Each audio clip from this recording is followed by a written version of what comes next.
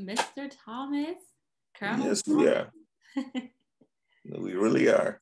Yes, I really thank you for this opportunity to just sit down with you and just learn more about your life and who you are. You're just a prominent figure, not only in my life, but those who you truly impart in mentorship, everything. So, Colonel Thomas, please tell us more about who you are and a little bit about your life journey. Well, of course, I'm a colonel retired now, but if you backtrack to the first beginnings, I grew up in a place called Birmingham, Alabama, which at that time was the most segregated southern town in the South. With that, most of my learning initially came from people who taught me, like my principal and my mother, because they actually taught Black history. And I was really aware at an early age that I was being told that we did not have any history. And therefore, my mom made it emphatically a task to teach me all that she could. And from that, she read a lot, which when you really think about it, at the time, she had only a third grade education, but her mind was pivoted toward making sure I understood I had a legacy. And we had a cousin who lived in Tuskegee, and we used to go out to the air base. As a kid, you just like the planes, etc. And that was fantastic. However, my uncle explained to me who the Tuskegee Airmen were. And I just liked it because they were some of the sharpest dresser and great speakers I had ever heard at that, at a young age. And for me, it was a period of growing out, trying to figure out what I knew about life, would have to deal with in life, and certainly find out any heroes or sheroes that looked like me. The other ones my mother really indoctrinated me to was the Tuskegee Airmen and, of course, the Buffalo Soldiers. And you know how as a young kid, you just kind of think, okay, they're saying all this stuff, boring. But then as I grew older, I realized what she had left me. And all of us look for when the parents are gone, what legacy did they leave for us? And that will always be remembered as my mom and my principal at a Black school, who was emphatically set on helping me learn. Well, how that translated as I grew up and began to see parts of the symbolic and material thing happening in Birmingham, where everything was segregated. And just an example, you couldn't drink any water from a fountain that was just water, but they had it white only. You couldn't, as a female, go downtown Birmingham and buy a dress, and if it didn't fit, return it. If you got it, you just stuck with it. The disrespect that they had for your mom and dad, calling them by first name when sometimes they were 15 and 16 years old, and basically just the basic human rights. What were they? How could we make a change? And then as a teenager, I began to attend some of the meetings at the 16th Street Baptist Church, where the 4 little girls were killed, and got to know many people there that I didn't even know would be heroes or sheroes at that particular time. Just had no idea. It's kind of, if you've been there where you grew up, you saw a lot of people, but they were just people. Yeah. And not realizing the effect they would have on you. And I went to the meetings, were told that this is what we're going to do to change Birmingham. And for me, it wasn't, people thought, well, I always ask you, was it scary? No, it wasn't. When you have nothing, you have nothing to fear. You only can go forward and realize what had happened to your parents, your grandparents, all those items that, and within you incorporate all those people that lived before you. So for me, it was going to the 16th Street Baptist Church, learning how to protest, etc., and going to jail. And Birmingham at that time of year is probably one of the hottest places. I think I always told my mom it was hotter than hell. It had to be, because, and when they threw the hoses on her, they thought they was hurting us. Literally, they were cooling us down because of the heat. Yeah. But the bottom line was we demonstrated, and our idea was to fill up the jail. So basically they couldn't they couldn't do anything because they weren't used to handling that many people. So if 2,000 went in, 2,000 came out, 2 more thousand went back in, and we kept doing that.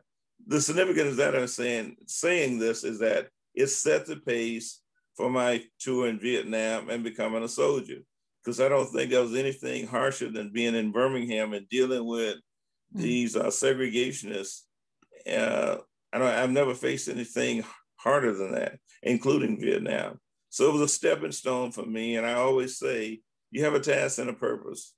In that task and purpose, you have to figure out how to fulfill that purpose. And for me, it was simply doing this and feeling great about it. And most kids at that age feel good about it. We got a chance to get out. There's activity and the whole works, you know. Was it dangerous? Absolutely. Did you think of dying? It's always in the back of your mind. He's never a child. But it never came to fruition until they killed the 4 girls in the 16th Street Baptist Church. Then we realized how much danger we really were in. And that just intensified us and made sure that we went out and did the demonstrations in that commemoration, which also then led us to Selma, Alabama. And so the respective part of that is that everything has a connection point. And as I always talk about that tree, you know, and the branches, yeah, you can have that one tree there, but it has many branches. Where it leads you to is that it either bears good fruit or it bears bad fruit. Yeah. For Blacks in Birmingham, it bore great fruit because out of that came some of the greatest leaders I've ever seen and had never really even heard of. We had a pastor there named Reverend Sherloworth, and remember 2 things were happening. TV had just, well, you won't remember, you're too young. But in that era, the TV had just come out in 1955, and the world thought there was movies, you know, they didn't realize what was going on in Birmingham till they actually saw the violence. And that spread it nationwide and you know, countrywide. So that helped us in the program itself. After that, I had already gotten 2 years of college at Miles College, and went off to war. And when I came back, I got, of course, the other part of the college curriculum finished and graduated. And with that, it even heightened the intensity to prove that many, many Blacks had done great things. And one of the things I had was logistical concern with this professor who basically stated that, and I will just tell you straight up, he simply said, niggas have never done nothing in this country.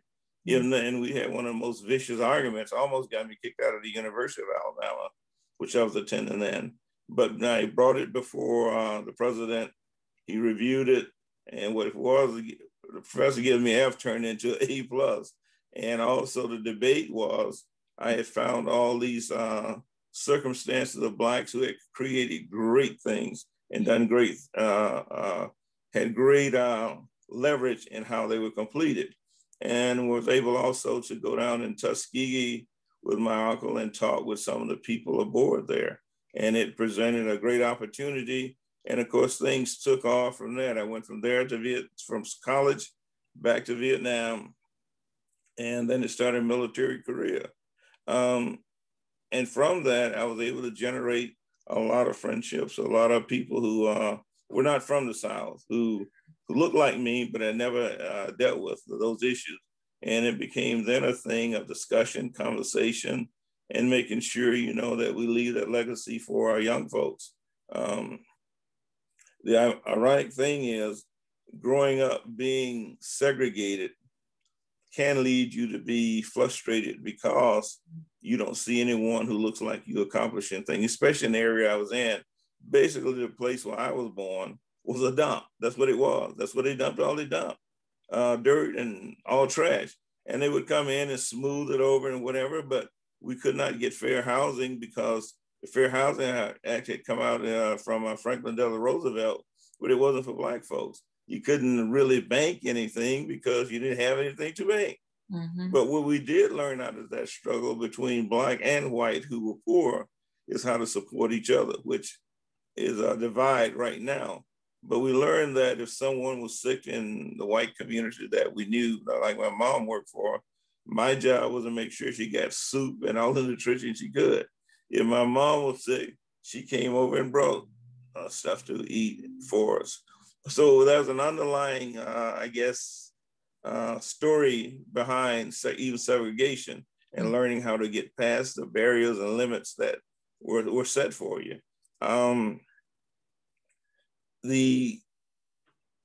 Once I had left Birmingham, we went to Selma. It really began to set some fear factors in place that people were dying and they were being killed by the Klan and other people. And I think then the fear factor came in.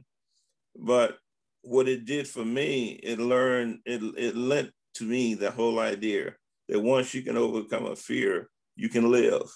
And that's what happened in Vietnam. The survival skills really set in.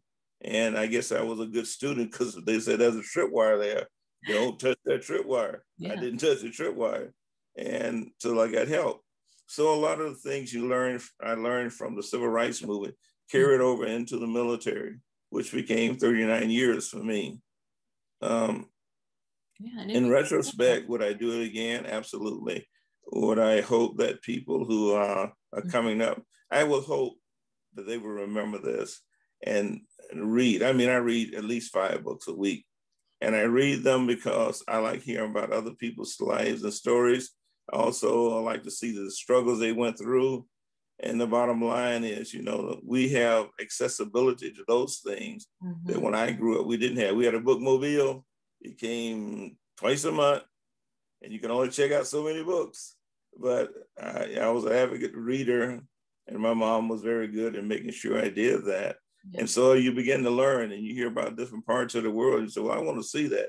Well, what option did we have then? Well, the military was one.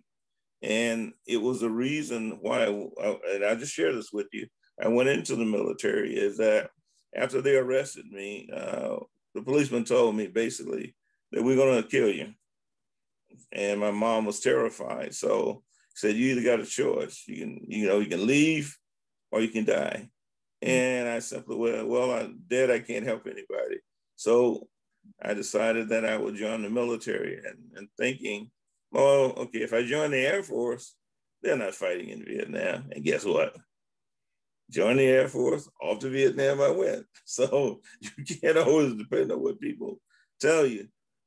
But that's the effect from civil rights to the military. And of course, you know about Selma. Selma was one. And please tell us more about your experience in Selma. Selma was where I was helping a priest at the time. I was going to the Catholic Church. I used to drive for a priest because he had bad eyesight. And we would go down to Selma and deliver groceries. And it's kind of amazing.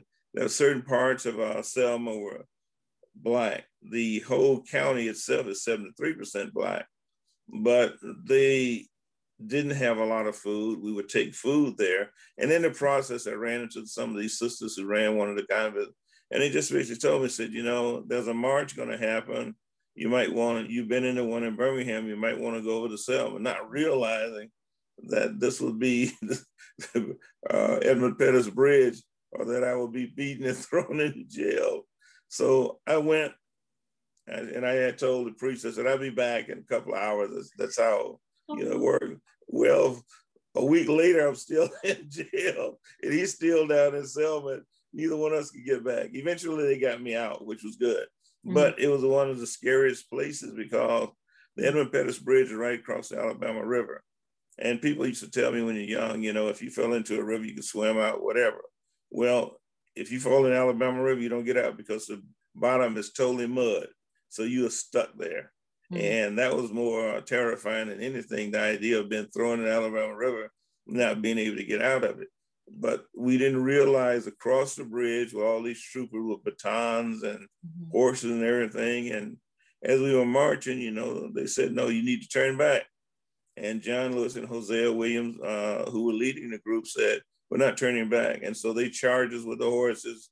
We were knocked down and beaten with steel batons, that kind of thing, and you had to figure out how to coordinate people that had been hurt to the hospital, because there was still a small Black hospital, but a larger white one, and they wouldn't let you into the white one. So if you got X amount of people that are hurt, you got to figure out who's hurt the worst to get them to the hospital.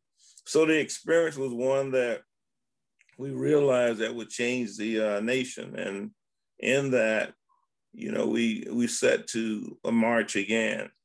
The good thing, as I always said, you have a task and a purpose. Mm-hmm. The judge who gave us the order didn't like George Wallace. They went to school together, and he despised the guy. So when George Wallace said, segregation now, segregation, you're not gonna march, the judge came around and said, march, I'll approve it. And we did. And so it highly, highly ticked off George Wallace, because, as most governors, and they think they are all of this, the truth was, God has a task and purpose for us all. And when he intervenes, it works. That's not to say it's not going to be a hardship. It's not going to be tough, but it intervenes. That whole idea is, once we set that course, we were able to bring in many folks from the North. White preachers. Reverend Reed was killed. He was run over by one of those things that paved the street, and they knew they killed him, And Paolo Luso, who came from Detroit and was shot by the Klan and killed, and Jimmy Lee Evans, and a ton of other people who and actually, your father was in the military, so a good example of that is a legacy that's carried over. There were 4 people from the military who were killed, who had nothing to do with the civil rights movement, just trying to get back to the base. And one was just shot point blank in the head by a policeman because he didn't know what was going on. And I always tell my wife that, this thing now with Black males getting killed, it's all about the trophies, You don't have the lion is not endangered anymore. Mm-hmm. It's Black males that's endangered.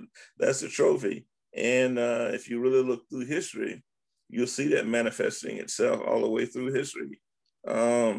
And Selma was a dear teacher that how precious life really is, and what you do during that length of time, from the time you're born, that dash in the middle, and that end date.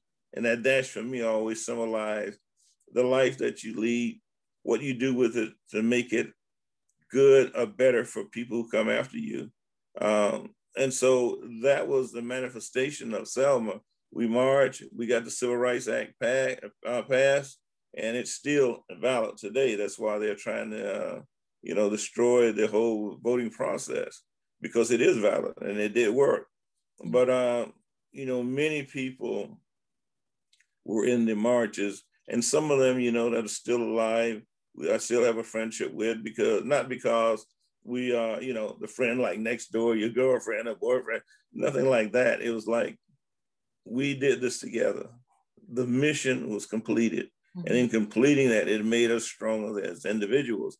And being strong as individuals, we now can get some of the good jobs. We now can get some of the things that we never could think or even afford to get, because we didn't have the money, Back then, $13, $14 a month was a lot of money.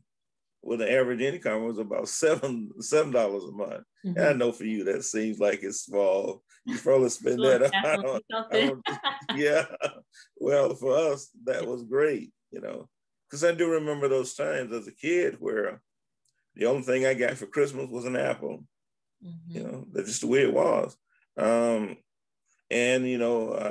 There was a type of resentment from me, because during Christmas, my mom had to work for this white lady, and then she would bring all the leftovers home, which to date bugs me about leftovers, And so there are a lot of things come out of it. You find out about yourself, first of all, then you find out about, community. And I always talk about community, because it is what Dr. King said, the beloved community. No matter where you go, you could come to Minnesota, you're in a community. You go back to South Carolina, you're still in the community.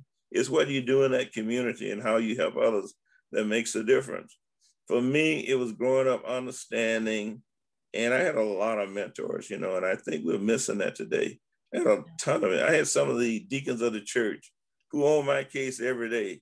and you don't know anything about this, but you know, you did something wrong, you got your behind whooped at church, you got it on the way and you got it when you got home. But it was accountability. And it gave me a type of discipline that probably saved my life many times over in Vietnam. You know, listening to what was said. If I didn't know, ask the question. And in asking the question, they always provided me with an answer. So those are the lessons learned out of both Birmingham and Selma.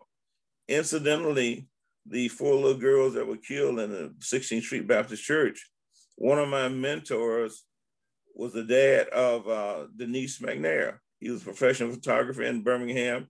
And so that's how I learned photography.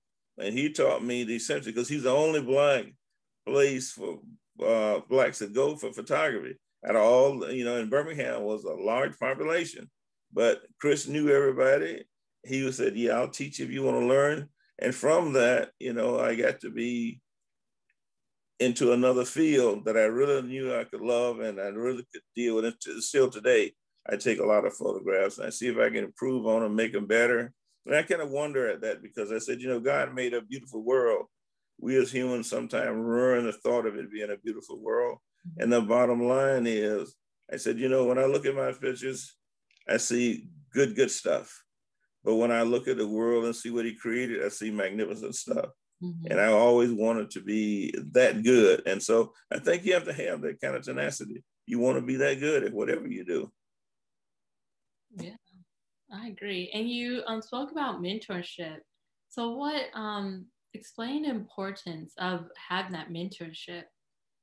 Well, the importance of that is that it gives you, basically mentorship to me is guidelines. Guidelines of how to get where you want to go, and also in how quick you want to get there. Mentorship means I got to take the time to let you know, much like we're doing now, telling you my story. So if you don't remember anything except he was in the civil rights movement or he was in, you know, Vietnam, you still learned something. You came out of there learning something. And we need mentors who are willing to sit down and have patience with children, adults, whatever, and tell them, this is how we did things. Now, let's talk about that. How does that work for you? Maybe it doesn't work for you. Okay, let's look and see what kind of plan works for you. And if we can do that and you can stay on course, then the things are achievable. But I always say, you know, you set your bar high. And if you fall, you're still on good ground, you know. And if you want to change, you can change. But be also in a situation where you can switch from one job to another, because you not only have the credentials, but also because you have the experience. That cuts down on, you know, them discriminating against you, because after a while they realize you're a very talented person. And you live in a world now where talent has a price tag to it. It really does. I admire you and some of the others who model, you know, because we need to get that image out there. Too often we've seen only one image and we think that's the only image out there. And we need to overcome that and realize that beauty is beauty, okay?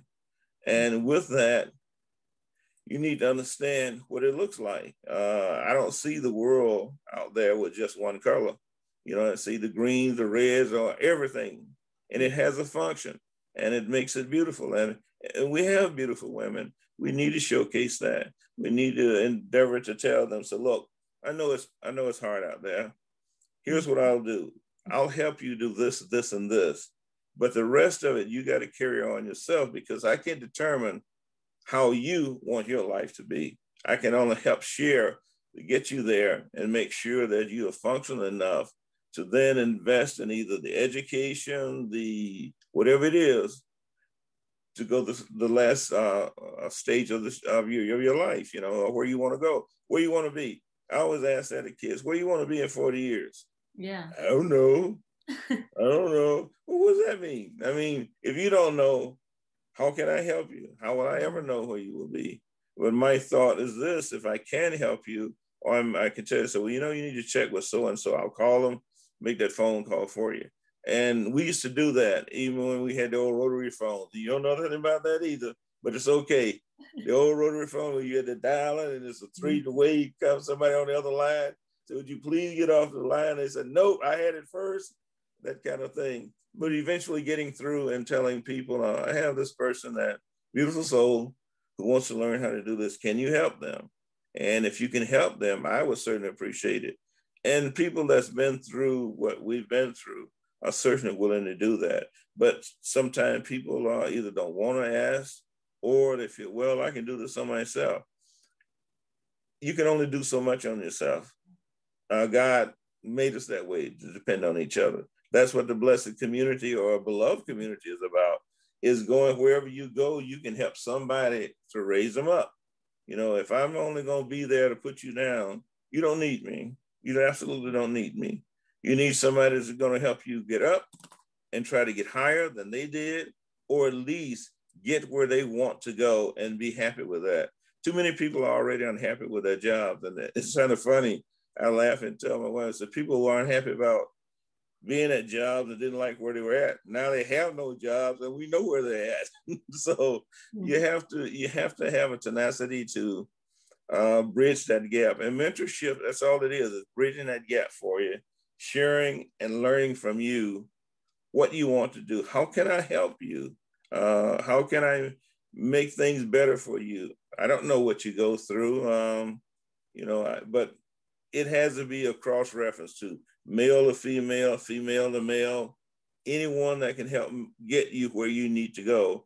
Talk to them, find out what is needed. There's a great community out there. Sometime I found here by just walking, and I can't do very much because of the surgery, but walking, people will stop and ask me about Vietnam. They'll stop and ask me, how do I get my benefits? And within the community I am, at least 20 people have gotten their benefits who had given up on them because the problem was going the wrong way about it, okay? The direction is what mentorship is also about. Helping me get in a direction or a field for where I want to go in that direction that would benefit me and make me a source of power. The problem we have is there's always power and privilege, but it's not within our race because we have not done the right things, or we haven't led our young to understand that if you gain power, if you gain privilege, you can open up doors for other people. And in doing that, you not only make your life better, and I think God blesses you for that when you do that, because we're put here to help each other. Then at least I gave you the chance, not only, as we used to say, to put your foot in the door, but to open that door wide, and wherever you go through that door leads to a better prosperity for both you and your family. And I'm very proud of both you and your sisters and what you're doing, because you have a plan, and most of us go through life with no plan. And the sad thing is, I see it all the time. Well, what's your plan? Well, I did this and it didn't work. Okay, what's your backup plan? I don't know. And, I always say, if you have a plan, and I did that when I taught at DEOMI, is when, if you have a plan, you got to have a backup plan. And you got to have another plan behind that one, because life is not certain. The moment you might get in a job, what if the corporation shuts down? What are you going to do? And most of us live on a day-to-day basis or even a monthly basis, and we can do better than that. We got to learn how to teach young folks to invest. We got to learn to teach them how, well, as they say, if you got the pie, you got to know what the pudding is that goes in the pie, where to go to get it, and how to get it. And there's a strategy to that, and how to keep you from being shut out. So that's what mentorship to me is. And it also tells me that I've done some of the things right with young folks, because they do still ask. And that's when it's been creative and successful, when they still come back and say, okay, you told me this worked. I've had people approach me at bowling alleys who simply said, you don't remember me. And, there's always a fear I've done something to offend somebody. And me and my wife are standing in the bowling alley, and this guy comes over there and said, oh, sweet Jesus, this guy could probably crush me with one arm. He said, you remember me? And I said, yeah, I remember you. What did I do to you? And he basically said, no, I want to introduce you to my family, and you straightened me out. And I've got this family, a great job, and I want to say thank you. I mean, that's worth $1 million there. So those are the type of things that, mentorship can lead to. Yeah. And next question is the last question. If viewers want to connect with you, ask questions, what's a good contact? Well, you have that, Nathan Thomas Hope, DFL.RR.com. And I'm always, hey, I'm retired. I'm on Nate Thomas time. So if you call me, I'll call you back. Yeah. But I just want to emphasize that we need each other. Mm-hmm. The young need the old, and the old need the young. And we need to remember how we got where we are going, you know, whether that's through that one person saying one day. Do you remember, and I don't know if you do, you was pretty small, when your sister spoke at DEOMI? Yes. It was a proud moment because not only that were your parents happy, it made us happy because what you guys didn't know is what we went through to get you in there. And we said, we will make sure this happened. And we did. But there's no sense in worrying about how we got you there. There was no problem because we did get you there. And who knows, you know, who would have thought she would be where she is today or where you are today. I mean, and we're very proud of that. So a lot of that is in an indirect way of mentoring, but giving your sister the opportunity just to talk about Dr. King. Mm-hmm. I mean, people were impressed, you know, the soldiers left there saying, wow, outstanding. And so that's what happened. You know, you're not going to get it necessarily in money, but you get it here. And once you get it there, you can broadcast to the world, hey, I had somebody to help me, and guess what? It worked. I agree. Thank you so much. I know we're short on time, but any last words or advice you will share? Yeah, I do emphasize do a lot of reading. I mean, we have a ton of people. I just finished reading Stacey Adams, From the Outside, John Lewis, Across That Bridge, and, you know. I'll come to your library and borrow your books. Oh, yeah. Actually, you can, because you know what? I donate them to a library up in Thomasville, Georgia, Jack Hadley's Black History Museum. And once we read them, I have so many, we just donate them. But yeah, you're always welcome to have us send them to you. It's time consuming, yes, but it's brilliant because you learn how you think your case is the worst one of all, and then you read about them and realize, wow, I'm impressed with that. But anyway, I just want people to grow. I want you to grow. I want your sisters to keep growing. All of you growing. You'll be leading this nation.